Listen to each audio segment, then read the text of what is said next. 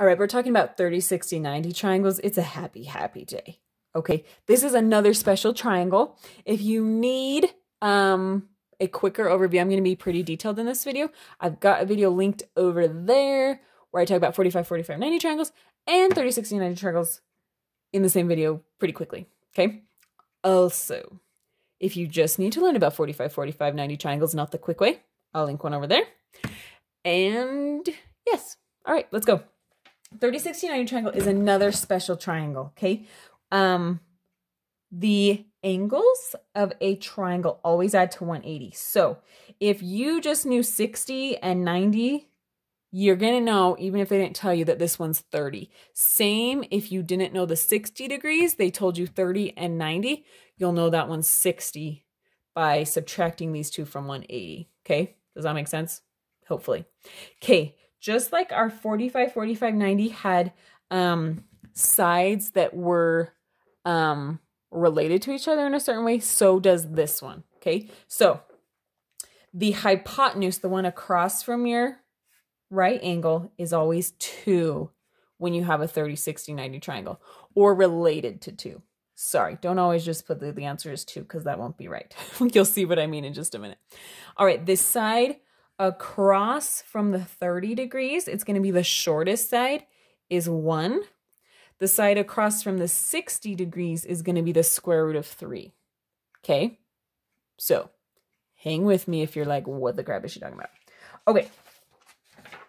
Here we go. I made a little mini version here for you. You're welcome. Okay. Now, for a second, you might be like, why do I even have to learn this? Why can't I just use the Pythagorean theorem, right? This is our Pythagorean theorem. If you need a quick overview, click over there. Okay, the reason is, look at this guy.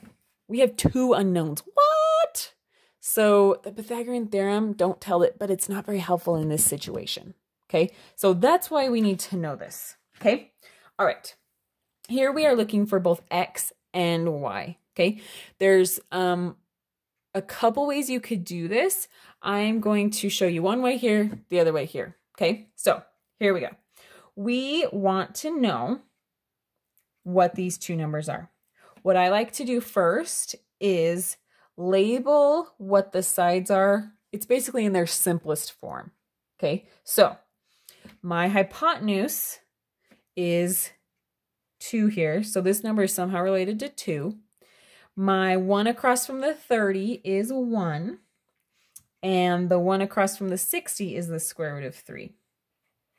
Now, this doesn't mean x equals the square root of 3 and y equals 1. We just know they're related to those numbers. These numbers are going to help us find what x and y are. Okay, so what happened? The number that we know is 20. So what happened to this 2 to get it to 20? Well, it was multiplied by 10, right? 2 times 10 gives me 20. So basically how you could think of it is, it's not to scale, but you could think of it as that this triangle is 10 times bigger than this one, okay? So if this side is times 10, because it's a 30, 60, 90 triangle, this side is also times 10, and this side is times 10.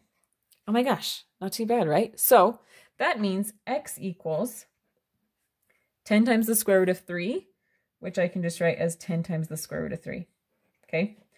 I would say 99% of the time your teacher will probably want, we call this the exact answer, where you leave the radical there. Now, if your radical could be, what's my word I'm looking for, simplified, then you'll want to simplify it, okay? If you're like, how do you do that? Guess what? Bam, video. Okay, so if for some reason they want a decimal, that might be a little weird, but hey, you do you, teacher. Plug that into your calculator and you'll get a not so pretty decimal, but there you go. Okay, what is y? You're like, hurry and get to y, lady. Y on my most simplified one is 1, but we figured out this one is 10 times bigger. So 1 times 10 gives me 10. So y is 10. Now that one was pretty awesome because it was 10, but you can imagine the possibilities. It could be a fraction. It could be pretty much anything. So sometimes it's pretty easy to tell, but this one, It may not be so easy to tell, so we will take a look at this one as well. Okay, same principle going on here. These numbers are all related to each other the same way these are. Oh gosh, that's off the screen. Sorry. Okay, so this is where it's important because they've turned it this way, right? I say they, it was me, sorry.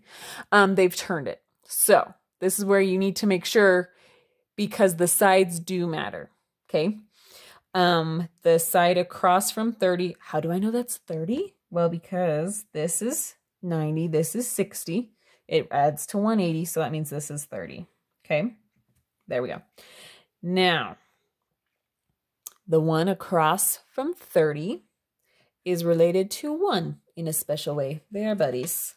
The one across from the 90 degrees, the hypotenuse, is 2, related to 2. And the one across from the 60 is related to the square root of 3. That's kind of the bugger, right? Okay, so how are these numbers related? So this is where this one was really easy to be like, oh, 10, but this one, not so much. Square root of 3 times what gave me 12? I'm not sure. So this is where we use proportions, okay? I do not currently have a proportions video. That might be an oversight. If I ever make one, hey, I'll link it. Okay, so how are these related? What we're going to do is it's all about the relationship between these numbers, okay? 12 and the square root of 3 are related in the same way whatever y is and 2, okay? Just like over here, they were all multiplied by 10. Oh gosh.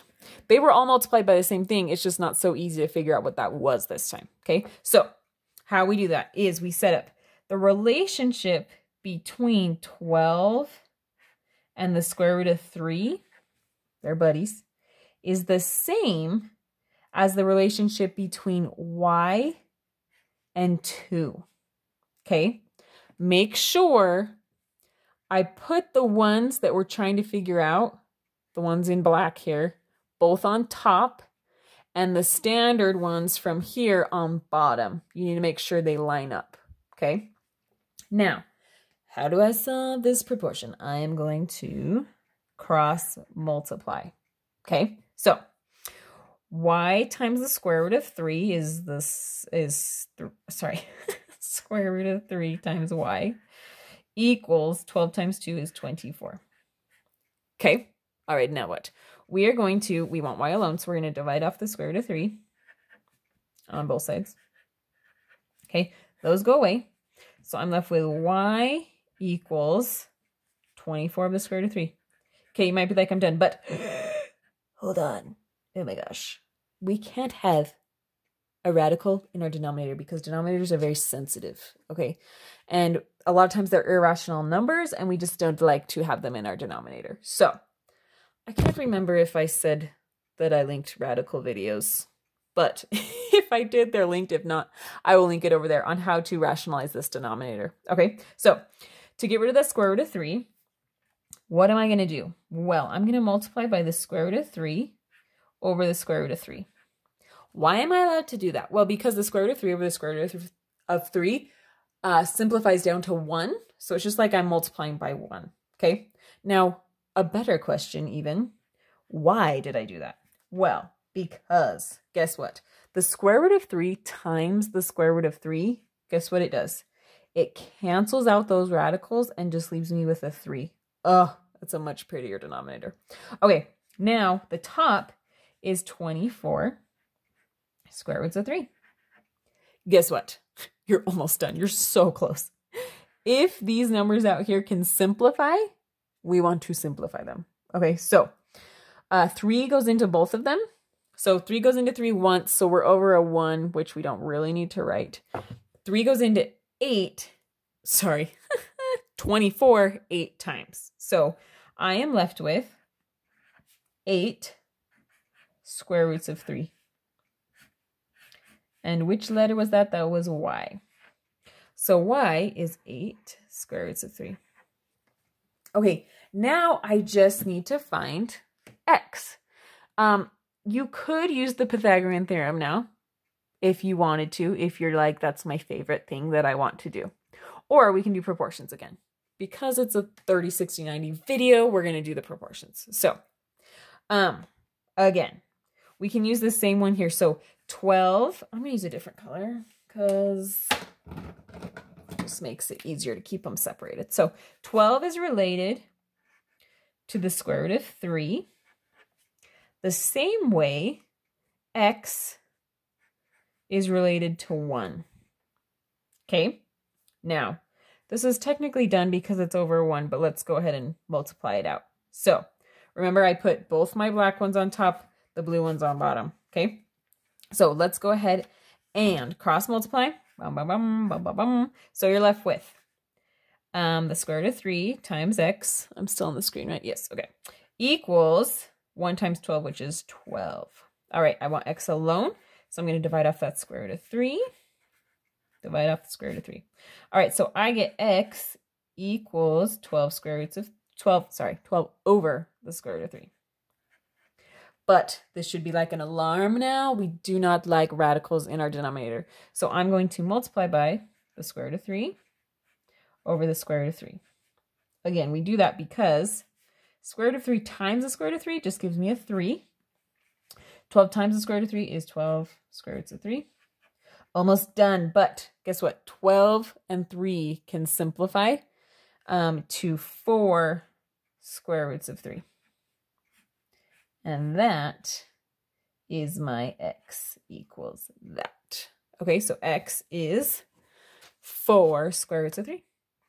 And you are done. All right, get your homework done. Go to bed. Have dreams, math, and our nightmares.